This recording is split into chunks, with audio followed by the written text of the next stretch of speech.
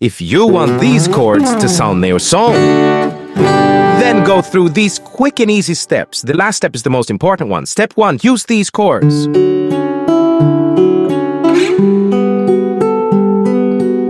Step 2, add hammer odds and pull-ups.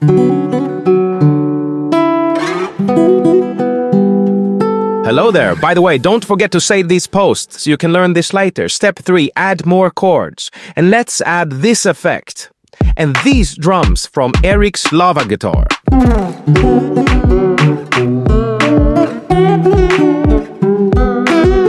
Oh my God. Whoa, I'm so happy that I'm following Eric here. Step 4, join Eric's Patreon for exclusive and your soul guitar lessons. Link in bio.